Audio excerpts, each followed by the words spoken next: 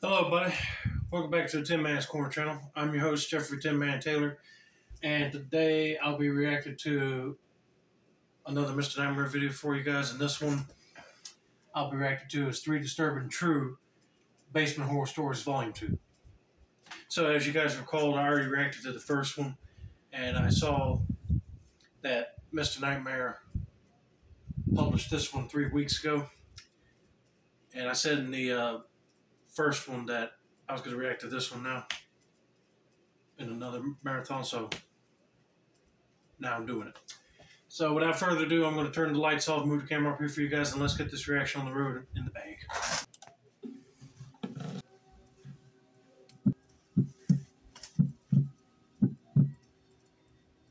Let me give you some context so the story I'm about to tell you is more understandable. Our cat Cosmo has always slept in the basement. Every night since I was a little kid, our parents would scoop him up from wherever he was lounging and stick him in the basement. Okay. They detested all the cat hair he'd leave behind on their bed, which I guess was understandable. He was also an outdoor cat, so if one of us forgot to put him in the basement at night, he'd wake my parents up at 3 a.m. screaming to be let out. The basement's huge, the biggest room in our house, so I figured he liked having all that space. Yeah, if your cat is like rambunctious and just wants to roam around freely, then you need a lot of space in your house. And also, I can understand having a cat will be messy because they like to roll around maybe in dirt outside just like dogs would probably, or they just got too much hair that's shedding off. So I know they don't like it getting all over their furniture and stuff.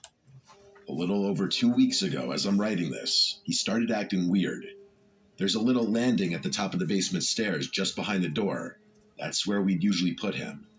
After a few minutes, he'd walk down the stairs and sleep on whatever piece of furniture he pleased. One night, I placed him delicately on the landing and gently shut the door, something I'd done a million times. As I was filling my water glass in the kitchen, though, I heard him meowing from behind the door. That was odd. He usually trotted down the stairs immediately.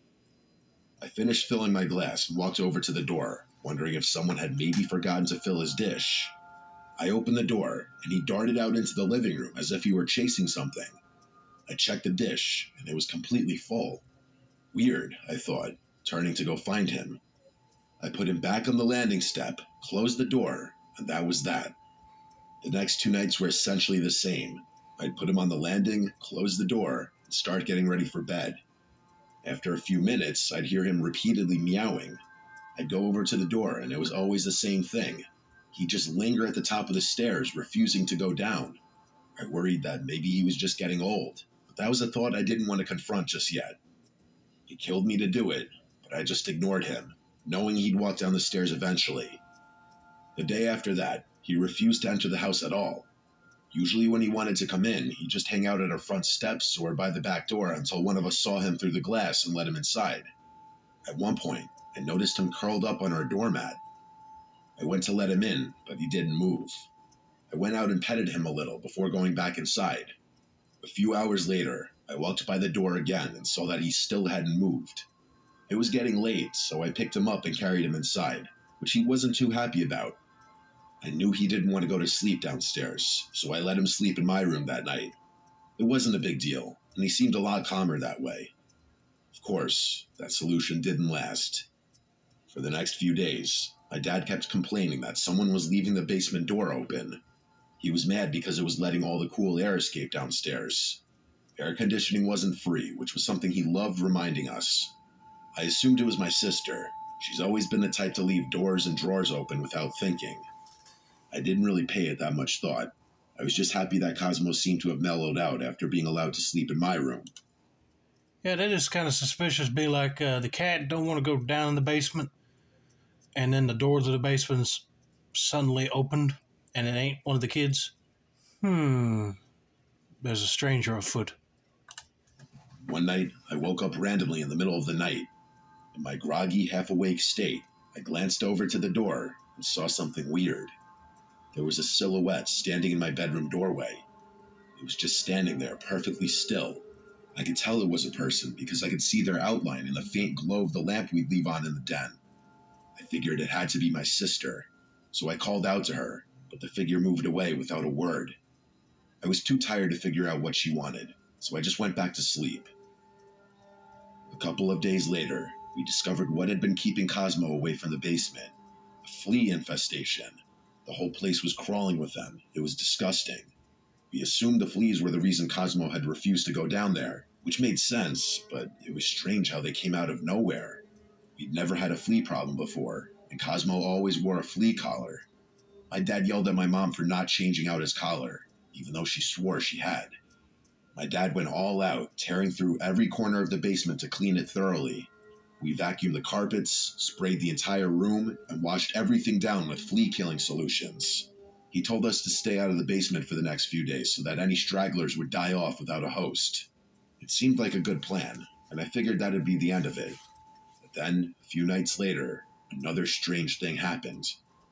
I was lying in bed when I noticed light seeping in under my door, flickering on and off like someone was playing with the hallway switch.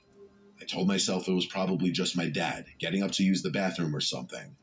But the flickering continued, going on for longer than seemed normal. It was starting to freak me out, but Okay, if it was your dad, he would be turning the light switch on, go to the bathroom, and then come back out and turn it off. And he ain't going to be continuously playing with the switch. So, this is weird. I lay there, heart pounding, staring at the bottom of the door, hoping it would stop. Eventually, it did. I forced myself to fall asleep after that, but I've never felt more uneasy in my life. A few more days passed without incident. My dad said the basement was probably clear, which was great because I had been missing playing video games down there. After getting home from school, I went down to the basement. As soon as I got down the stairs, though, I noticed something was wrong. There were still fleas down there, a decent amount of them. It didn't make any sense. After all the cleaning, they should have been long gone. I went back upstairs to call my dad at work, but he just said to give it time. He insisted that any fleas left would die soon enough. I couldn't shake the feeling that there was something else going on, though. It wasn't normal for fleas to keep thriving like that after everything we'd done. So the next day after school, I decided to investigate a bit further. I went down to the back of the basement and into the storage room where we kept some old boxes and tools, figuring maybe a rodent had gotten in and died somewhere. I opened the door and instantly knew I was right. The smell hit me almost immediately. This thick, rotten stench that clung to the air and made my eyes water. I followed the smell to the far end of the room, where there was an unfinished crawl space that connected to the plumbing for the whole house. It was pitch black back there, and the smell only got stronger as I stepped closer. I didn't want to go in there. It was too dark anyway. I turned to grab a flashlight, and that's when I heard it. Breathing.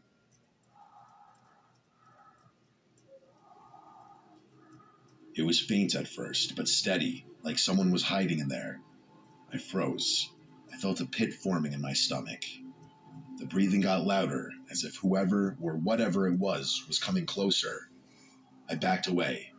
Before I could react, I saw a figure lunge toward the end of the crawl space, moving fast. A hand reached out for me, but I jumped away before it could grab me. Oh, heck no. I didn't stay to get a better look. That's right. Run. I ran upstairs as fast as I could, slammed the basement door shut, and called the police. When they arrived, they searched the house, but there was no sign of anyone. They found some empty chip bags and food wrappers stashed in the crawl space, but that was it. Whoever had been down there had escaped through the storm door at the back of the basement. The officer said it was probably a homeless person who'd snuck in looking for shelter, but I couldn't help but wonder how long they'd been living there and how much they'd seen. My parents were twice as shocked as I was. We've kept the basement door locked ever since, and Cosmo still won't go anywhere near that door. And I'm not surprised his dad did not even go investigate that earlier. It would be kind of creepy just finding somebody in your crawl space and be like, who the heck are you? What are you doing in our house? And you should have put two and two together when you said you saw a shadow person in your room, and then you hear your dad complaining about the door being open and everything. So that guy's crawling in your house, grabbing food, walking around, and also bringing in fleas. Oh, glad you guys washed the basement down, and also locked the basement door so nobody like him could get back in. I don't remember every detail of this story since I was only around 7, but my parents have filled in some of the gaps over the years, and there are still bits and pieces that stick out in my memory. So here goes. I'm an only child. Yeah, it kind of sucked growing up by myself, but one of the pros meant that my parents were a lot more involved in my life. They'd really go out of their way to make sure I was thriving, and I look back appreciatively on that. I kind of feel the same way. Be like, there's days where I felt like I wish I had a brother and sister, but then now it's like it's more calming and the parents try to help you succeed and focus on you more than like trying to handle having multiple kids. But anyway, let's continue. Every year around Halloween, my parents would transform our basement into a haunted house. It wasn't anything fancy, just some old decorations, fake spiderwebs, strobe lights, and a lot of enthusiasm. The whole thing was for a good cause. You had to donate canned food to get in, and my parents would give everything we collected to the local food bank. They even made flyers and passed them around my school and a couple of other elementary schools nearby. The vast majority of people who came were parents of kids in my school, but there were always a handful of parents and kids that we didn't know. My parents actually welcomed that. The more strangers there were, the more food they'd be able to collect, and the greater the likelihood that the haunted house would be a hit. Sure. We lived in a pretty big brick house in Haverton, Pennsylvania. A lot of the houses in our neighborhood were fully brick for historical reasons I won't get into. That also meant that most of them were really old too, since it was kind of frowned upon to do any remodeling. Our house was the kind of place that already had a bit of an eerie vibe to it, especially at night with its old creaky floors and dimly lit hallways. Every year, my cousins Jeff, Rick, Chaz, and Eric would come down to help my parents set up and manage the night. Usually, they'd dress up in scary costumes and hide around the basement to jump out and scare my friends. That year, they decided to go all out and wore matching anonymous masks. Those kind of creepy white masks with the blank expressions. Which I know what he's talking about because I painted several blank masks already. But also, I will go to a haunted house attraction or haunt that's doing it for a good cause. I mean, if it's like you got to pay with canned food or clothes or something, I'll be in. Anything to help out for charity, The haunted house was a big hit that year, as usual.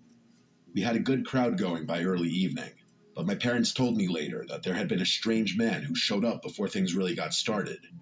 He wasn't with any kids, which was odd since the haunted house was mostly for families. He said his wife was planning to bring their daughter later on, but he wanted to drop off some food cans early. My parents didn't recognize him, but they figured it wasn't a big deal. They thanked him, took the cans, and stood there awkwardly before he got the hint and left. As the night went on and more people showed up, the basement got pretty chaotic. I remember trying to keep up with my friends, who were screaming and laughing as we ran through the decorations. At one point, one of my friends came up to me crying, saying someone in an anonymous mask had scared her. I tried to calm her down and told her it was just one of my cousins, but then she said something that made my stomach drop. She said the person had grabbed her wrist and tried to pull her into a closet. I didn't know what to make of it. I thought maybe she was just being dramatic, but the look on her face told me she was genuinely scared. I went and found my parents and told them what she said. They took it seriously and went down to the basement to check things out. They asked my cousins if they had seen anything strange.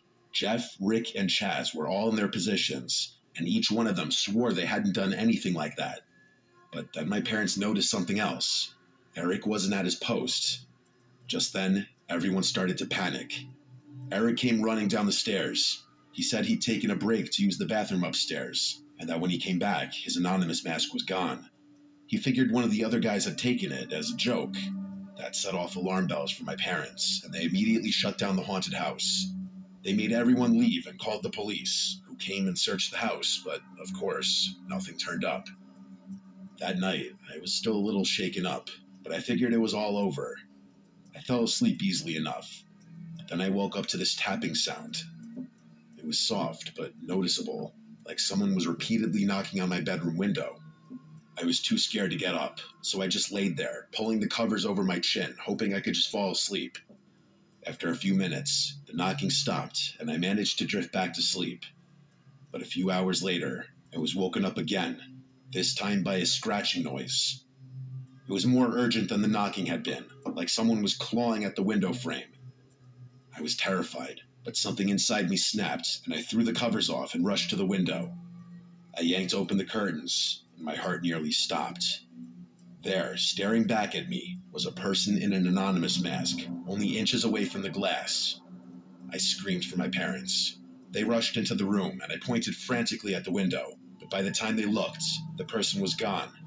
We called the police once again, and they searched the yard and surrounding area, but they didn't find anyone. There were no signs of forced entry, no footprints, nothing. The property was clear. A few months passed, and things settled down. The haunted house was just a memory by then, and my parents had started to ease up on their extra security measures. Then, one day, I came home from school to find an anonymous mask laying on my bed. Oh, It hey, wasn't no. just any mask. It looked exactly like the ones my cousins had worn that night. But the thing that really freaked me out was the writing. Scrawled across the forehead in black Sharpie was my name. How the hell had that guy even known my name? We called the police again, but there wasn't much they could do besides file a report. My parents added more security cameras and made sure all the doors and windows were locked tight every night. They really went over the top with the security, adding a full alarm system and putting sensors on every window, including the upstairs ones. After that, nothing else happened. At least not that we could prove. The next few months were fine, but I swore I kept hearing things outside my bedroom window. Tapping, scratching, you name it. It was probably nothing, but it got to the point where I was scared to sleep in my own bed. I've since grown up and moved out of that house, but sometimes I still wonder if there was more to the story behind what happened to me all those years ago. One, that guy lied of having a wife and kids. He just donated food, to have a cover store or something. And two, he figured that it would be a good time to sneak into the house, grab the boy's mask, and try to take some kids.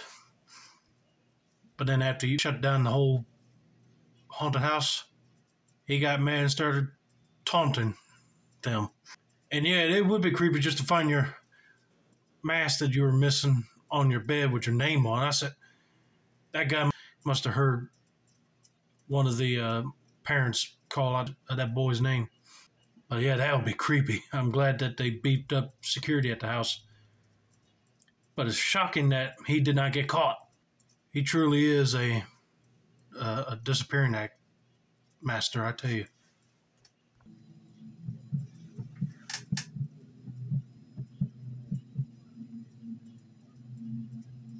I recently got a job at a Mexican joint in a neighboring town. The area was a bit sketchy, but it wasn't anything I couldn't handle. I was also pretty desperate for money, so it's not like I really had a choice. Plus, I figured working nights wouldn't be so bad, since I'd have most of the day to myself. The restaurant itself was decent enough, but the manager, Carlos, was, well, shady. He always scheduled me for the worst hours, kept me late, and never seemed particularly concerned about following the rules. He was the type of guy who made you feel like you couldn't trust him. But like I said, I didn't have much of a choice. I needed the job. One night, while closing up, I started hearing these weird noises. I was mopping the tiled floor in the kitchen when I first heard it. As I was mopping, I picked up on these two muffled sounds that sounded like soft thuds and scraping. Right. They were coming from below the floor. It was faint at first, but I knew I wasn't imagining it. The thudding and scraping would alternate, but I was positive that there were two distinct sounds I was hearing. I listened for a while, and the noises continued for a minute before stopping completely. If I was working at a restaurant and I kept hearing tapping noises or something, I'd be like, is there a ghost in here? It startled me, but I brushed it off as something small, maybe an animal outside or the pipes settling. True. It kept happening. The noise would start up when the place got quiet, just as I was finishing up my cleaning. After a few nights of this, I told Carlos about it. He shrugged it off immediately and told me it was nothing and to stop worrying. He went as far as to say the restaurant didn't even have a basement. That's when I got a little suspicious. I knew he was lying because I had literally seen the window wells around the back of the building. I wanted to tell him that, but held my tongue. I figured I'd give it another day. Maybe the noises would stop on their own. Of course, the noises continued. I complained to him the next day and told him that the place must have a basement since there were literally windows below the ground. That's when he gave me the strange look and insisted that there was no basement. He told me that the previous owners of the building had sealed it years ago, and no one can get in or out. Then he told me in a firm voice to just focus on my job and stop poking around. The way he said it, so dismissive and firm, gave me a bad feeling, but I didn't want to lose the job, so I dropped it. No, that guy's probably covering up something. I figured maybe it was just some animal that had somehow gotten in. It was just weird that Carlos was so insisting on not checking it out or taking me seriously. For the next few days, the noises persisted. Every night it was the same, those strange, low thuds and occasional scraping, like something or someone was moving down there. I couldn't shake the feeling that something wasn't right, but I tried to ignore it. And one night, after closing up, curiosity got the better of me. I decided to take a look for myself. I walked around to the back of the building where the window wells were. I crouched down and tried to peer through one of the windows. It was pitch black inside, and I couldn't see anything, even with my phone flashlight. Just as I was about to give up, a light flickered on inside the basement, just for a second. Then it snapped off before I could see anything clearly. I froze, my heart racing, unsure of what I had just seen. I rushed back to my car, too freaked out to go back inside, but I didn't tell Carlos. Something about the whole situation made me feel like it was better to keep quiet. I was not prepared for what was about to happen, though. The next time I closed, I couldn't resist the urge to go check out those windows again. I fully admit that my hands were shaking as I walked around the building. I knew nothing good was going to come from poking around. I crouched down to get a good look. This time, as I leaned in closer to get a better look, I saw it.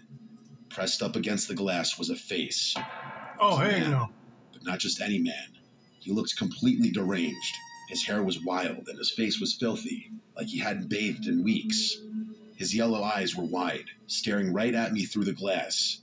He bashed his head against the window and gave me this demented smile. I screamed and stumbled back, totally losing my shit. I ran for my car without looking back. My hands shook as I fumbled with my keys, but I managed to get in and speed off before anything else could happen. The next day, I couldn't keep quiet anymore. I went straight to Carlos and told him everything. To my surprise, he didn't even try to deny it. Instead, he sat me down and actually told me the truth. He admitted that the person I had seen was actually his brother, who had been living in the basement. He said his brother was mentally ill, dangerous even, and Carlos had been hiding him down there to keep him out of trouble. The basement had been sealed off to the public years ago, but Carlos had found a way to let his brother live down there, away from prying eyes. He urged me not to say anything, and said he'd appreciate it if I forgot this whole thing ever happened. I didn't know what to say. I wanted to quit right then and there, but I couldn't. I was so strapped for cash that the idea of looking for another job didn't feel like a real option. So I stuck around, convincing myself it would be fine as long as I stayed away from the basement. I tried to keep my head down and avoid Carlos, but the whole thing left me on edge. A few weeks later, something happened that made me regret staying. It was late, and I had just finished closing up. As I walked to my car, I noticed something or someone lurking in the tree line next to the parking lot. It was just a figure, but I knew in my gut it was a person. I had a feeling I knew who it was. My heart started racing, but I pretended not to notice. I kept walking, trying to stay calm, but then I heard footsteps behind me. I glanced over my shoulder, and there he was, the same man from the basement. He was hobbling strangely toward me, but clearly moving as quickly as he could. I scrambled for my keys and managed to unlock the door and throw myself inside just as he reached the door. He slammed his face against the window, smearing it with dirt and sweat, and started pounding on the glass. I screamed, but I couldn't think straight. All I knew was I had to get out of there. I sped off as fast as I could. I'm not sure how I made it home that night without crashing. I've never been more scared in my entire life. I still thank God that he had some kind of limp, otherwise he would have definitely caught me. That was my last night working at the restaurant. I called the police from the safety of my apartment, but I never went back. I didn't want to know what happened next, whether they found the man or if Carlos got in trouble for what he'd done. I just couldn't be involved anymore. Even now, though, I can't shake the feeling that Carlos might come looking for me one day. I don't know if he'd go to great lengths to do something like that, but it's a thought that sits in the back of my head.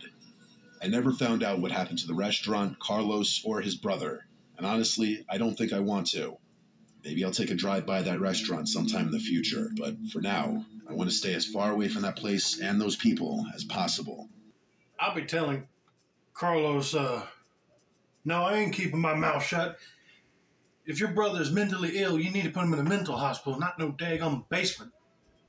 No, I'll be calling the police when I go back to the apartment like he said he did before his brother attacked, because that is uncalled for.